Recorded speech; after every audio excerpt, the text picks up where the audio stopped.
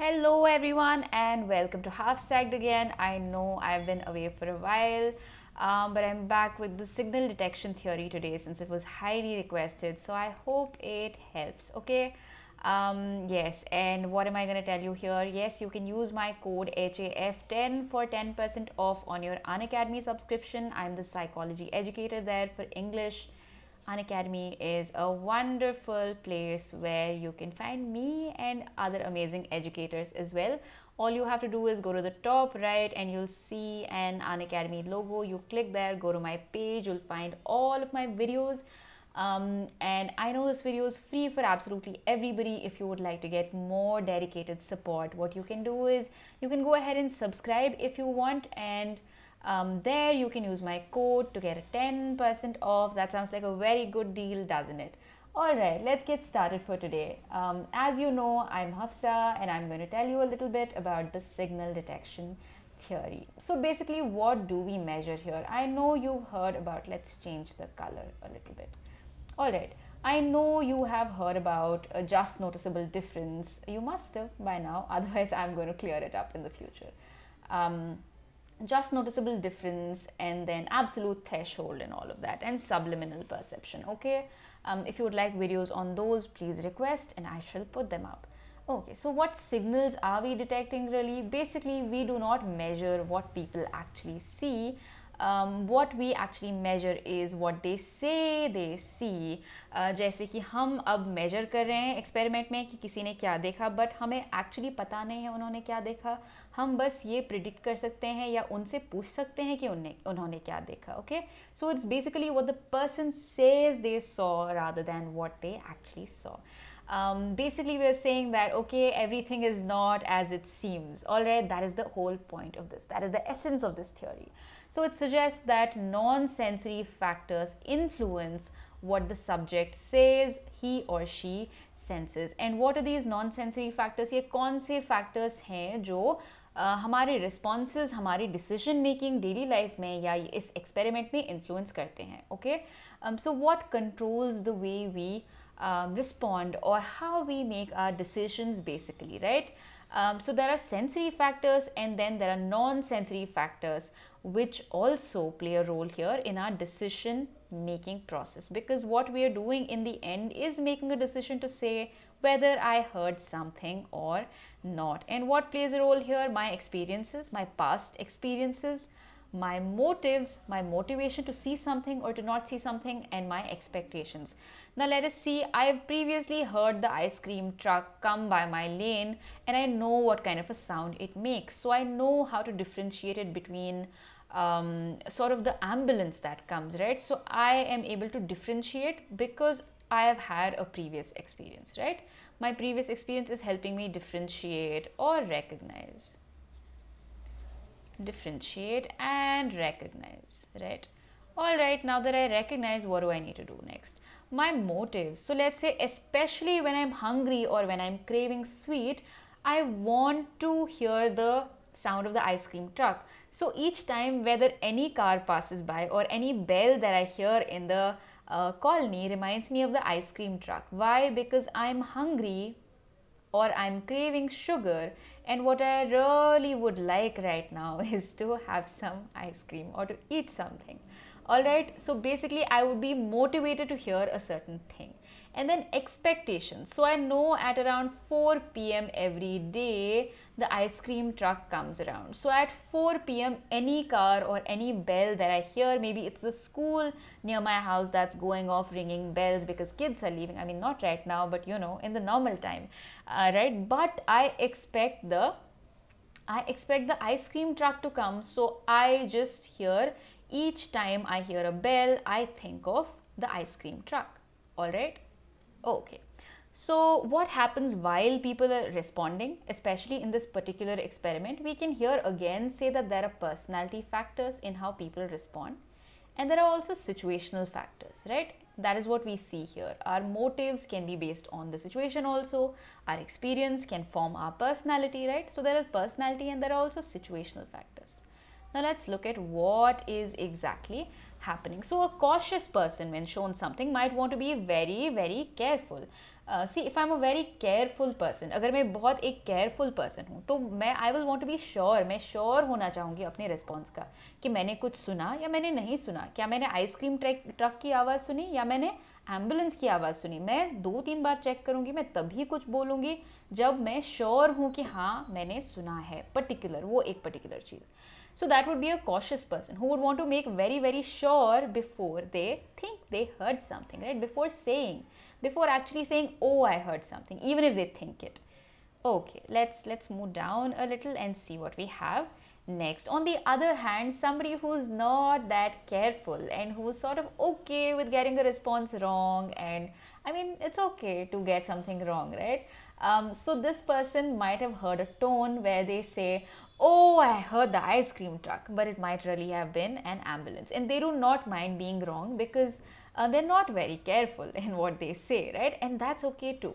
Now, on the other hand, this talks about personality factors. Let me also tell you that this can be because of situational factors is well, ये situational factors की वजह से भी हो सकता है। अब सोचो, मैंने आपको कहा कि अगर आप सही रिस्पॉन्स देंगे, मतलब अगर स्टिमुलस है तो आप सही डिटेक्ट करेंगे। Let's say if you call N ambulance an ice cream truck, I am not going to give you a reward, but if you call an ice cream truck, the sound, if you recognize it as the ice cream truck, I will give you a reward. So you will be motivated more towards focusing on the right response and trying to avoid what? Avoid any false hits, right? Any false alarms. Whereas on the other hand, if there's a punishment, this is even more important, okay? So if there is a punishment for getting a wrong response or getting a miss, or not detecting correctly, right? Or basically for a false alarm, if there is a punishment. Let's say if I call it an ice cream truck, but it was an ambulance outside.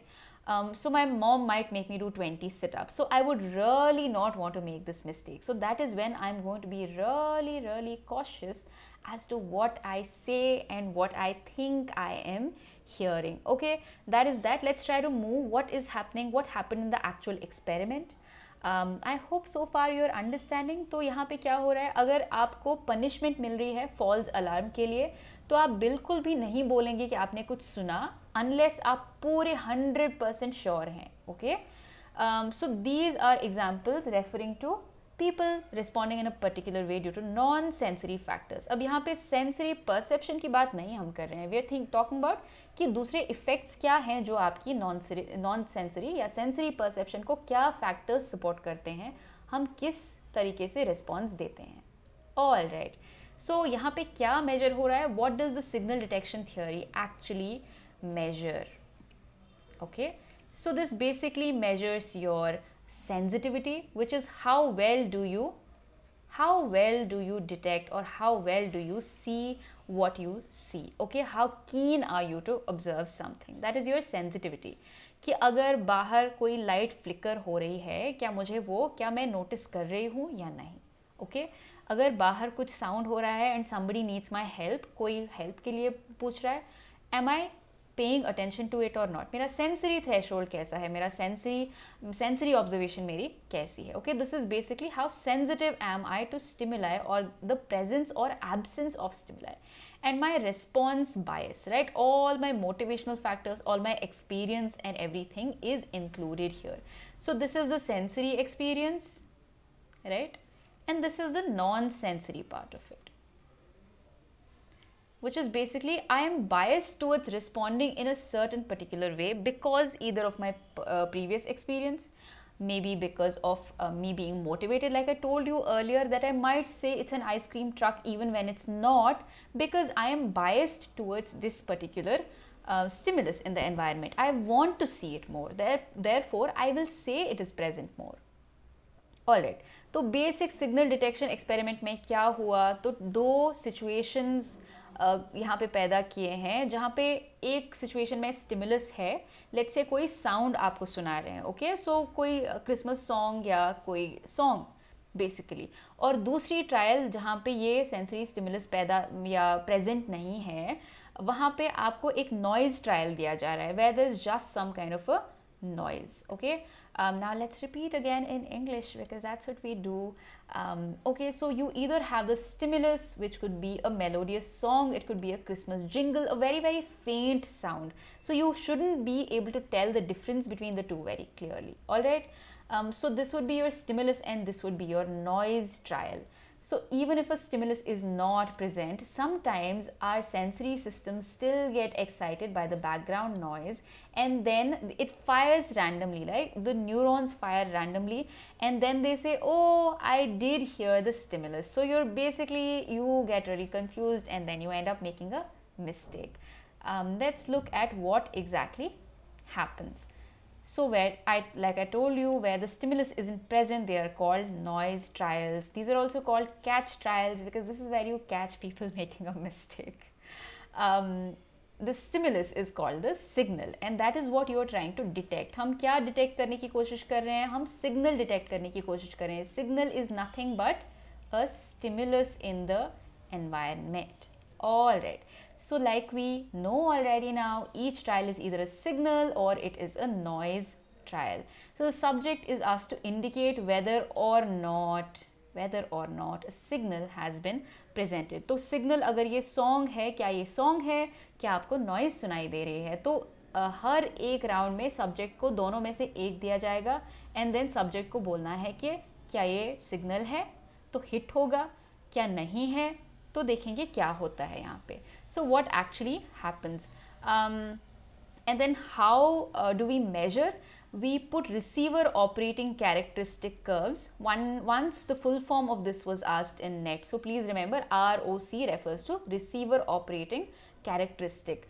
So these curves are drawn to show how a person's responses are, okay, by measuring sensitivity and then of a subject, how they are receiving the signals, how they are saying they are receiving the signals. Let's look at one of these receiver operating characteristics curves. Okay, this is how we will discuss the theory further. Okay, sorry for that. All right, now what factors? We know that sensory and non-sensory factors are important for how we say we see things or how we detect the signal or not.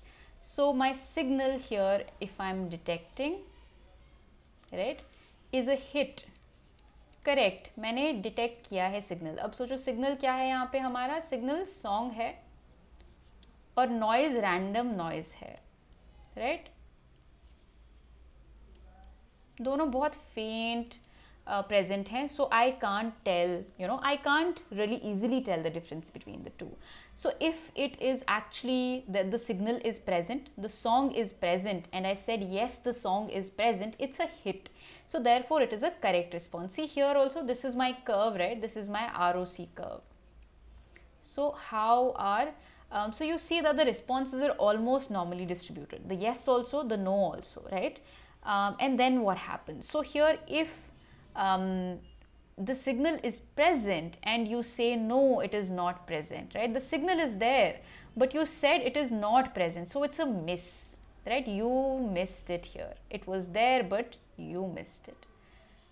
All right, here a false alarm. So the signal is not there, the noise trial is there, right? The noise trial is there, and you said that yes, the signal is there, so this becomes a false alarm. Okay नहीं है signal, आप बोल रहे हैं है signal, तो ये false alarm हो गया. And then correct rejection is when the signal is not present and you have said there is no signal, so this would be a correct response, right. Here you have a miss, here you have a miss, and both of these would be correct. So remember like this, okay?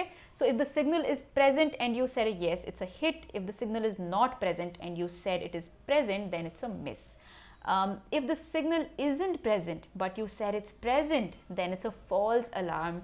And if you have correctly rejected the absence of a signal, then it is a correct rejection. Now let's look at the curve. What is most important here? यहाँ पे सबसे important क्या है कि आप देख रहे हैं कि yes कितनी बार बोला गया है, उसमें से थोड़े false alarm हैं, है ना, क्योंकि यहाँ पे स्टिमुलस या जो सिग्नल है प्रेजेंट नहीं है, बट मैंने कहा है हाँ प्रेजेंट है.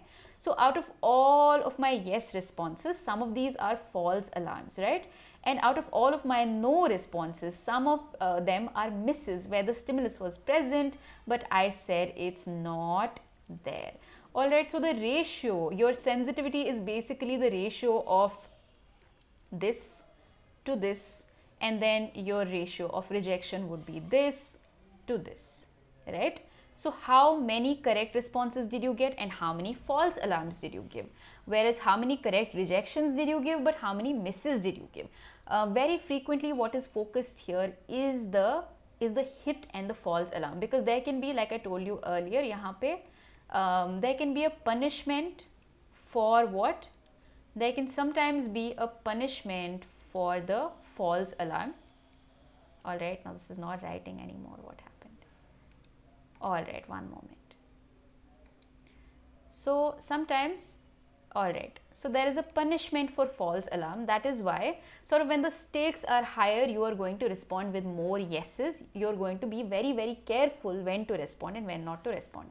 तो आपको क्वेश्चंस कैसे आते हैं यहाँ पे कि फॉल्स अलार्म के लिए कभी कभी पनिशमेंट होता है, तो तब आप बहुत केयरफुल रहेंगे, आप येस तभी बोलेंगे, आप ज़्यादा मिसेस देंगे, आप फॉल्स अलार्म ज़्यादा नहीं देंगे, कम करेंगे, आप तभी येस बोलेंगे जब आप बिल्कुल श्योर होंगे.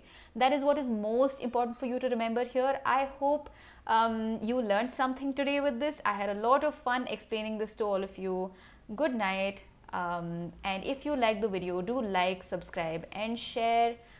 Remember what this measures is your sensitivity and your response bias, which has multiple factors like your motives, your previous experiences, etc., which are part of it. Thank you so much for watching. Like, subscribe and share. If you like the video, you can join my Telegram group at Net with Hafsa, or you can come join me on Unacademy itself. I take a lot of classes there, so just come to my group and find out. Alright, and this is my Telegram channel. Alright, goodbye and good night. I will see all of you soon.